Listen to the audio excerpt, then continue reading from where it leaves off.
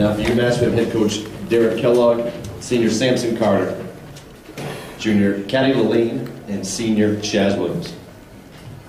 Open it up for some general comments on the game, coach. Well, first of all, it was an honor to be part of the Cancer Society's triple header today. I thought it was great for that organization, and also to bring basketball to the state of Massachusetts. The first game, peeping out there and watching the last couple of minutes, it was a great college basketball game. I thought our game versus BC today was a very good college basketball game with a lot of excitement. I'm obviously happy we were able to pull away with a victory.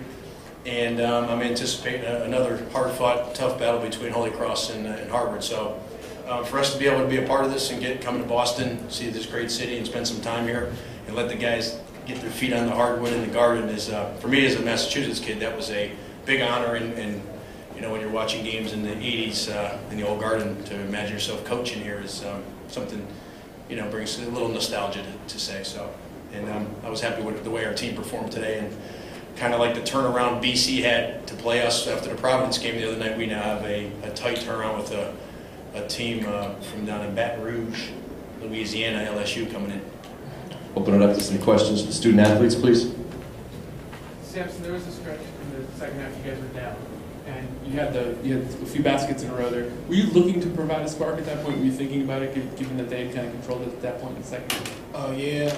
We talked at halftime and before we came out, and we all knew that we all knew and agreed that this game was gonna either hurt us or help us down the line when it came tournament time. So we pulled it together, and I got down on myself after getting the steal and going coast to coast and missing that layup. So that kind of added fuel to my fire to kind of bring us back.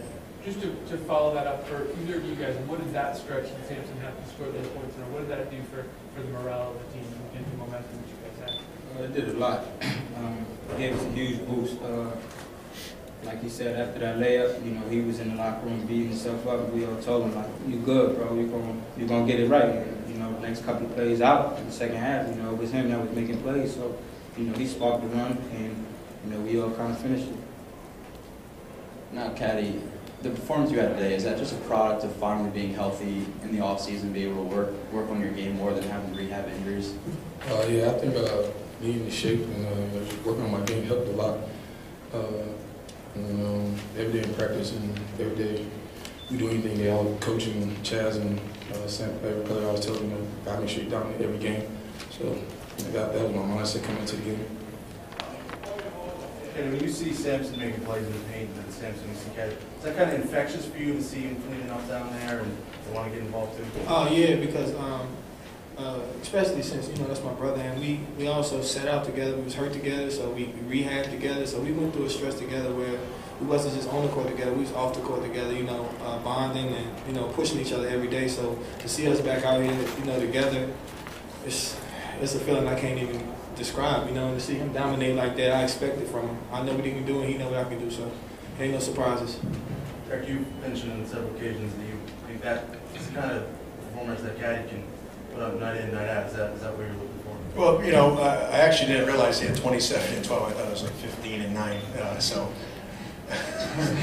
But the reality is I expect a lot of Cady, and I've seen what he's capable of doing, and I expect him to play like he did tonight just about every time out. Maybe not 27 and 12, but with that ferocity and kind of getting rebounds around the basket. They play a different lineup, so he was kind of the only true big guy on the floor, so I thought that gave him an advantage. If he could guard and kind of help check Anderson on one end, I thought we would have the advantage on the other end, and when the guards started slicing in there, they had to help. That left the basket wide open for Cady, and he did what he does in practice, which is go finish plays. So I was happy for him. I think he's deserved this, and now he's got to build on that. On Tuesday and then continue it through a whole season. Does this feel like a nice tone set for you guys as a team to be down a little bit in the second half and to gather it within yourself and to turn that around? Yeah, it's good to know that we could do it, but we're not satisfied. We had the lead at one point and we gave it up, so we're just going to try to go back to the drawing boards. The coach is going to allow us to know and let us know what we need to do to keep the lead and keep our game plan going, so times like this don't happen again.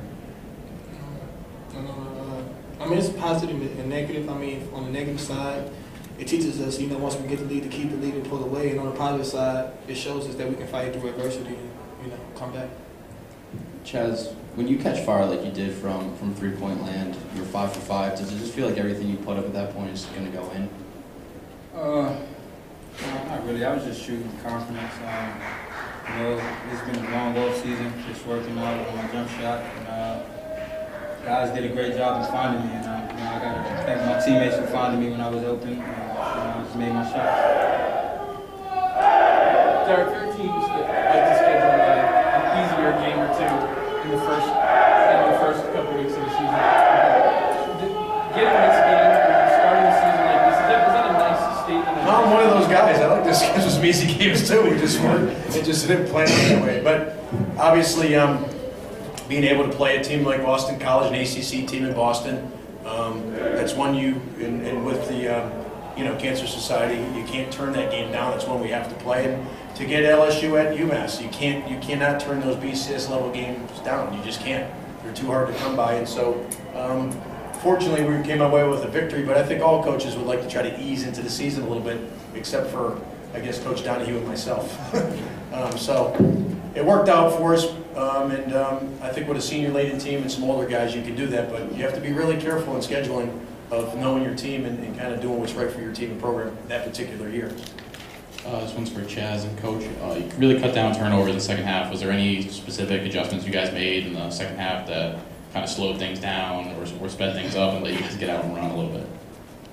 Just being patient, taking what the defense is giving us, and not trying to force things. I caught myself trying to do too much a couple plays and do a couple of turnovers. And my teammates, I look over to the bench and I see Cady and Sampson telling me, like, calm down, just slow down. So, I just realized that, and then, everything just came into play from there.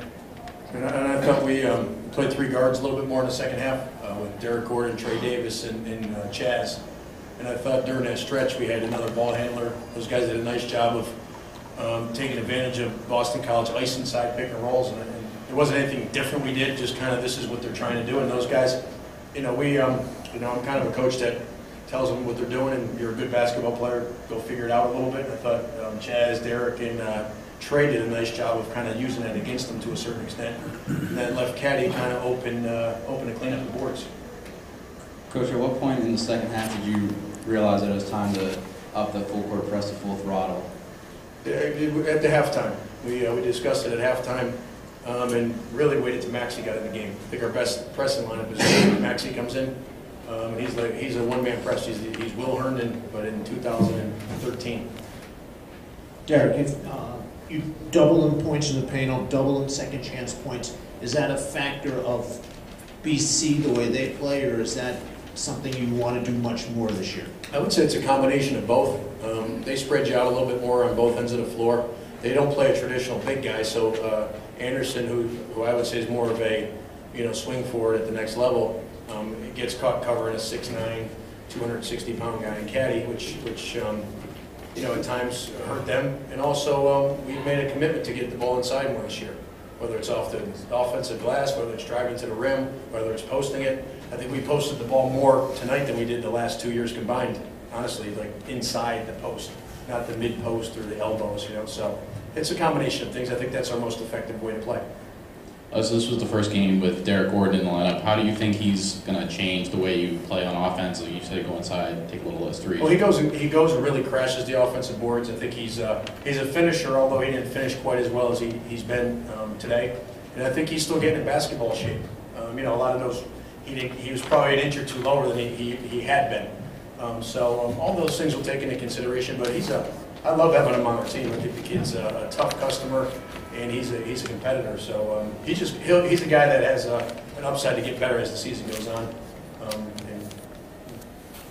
Coach, you referenced that BC had a quick turnaround. How do you guys prepare for that? It's a weird game. It's a home opener. It's at 11 o'clock in the morning. How do you guys get ready for that? Well, we're gonna we'll probably let him rest today on the bus going back. I probably won't do any. Maybe we'll see. These guys are seniors and juniors, so I'm anticipating they'll have some legs. I just got to be cautious. We're not going to do much tomorrow, which is a Monday, and we'll let them have pregame as late as possible on Tuesday morning to get ready for the game.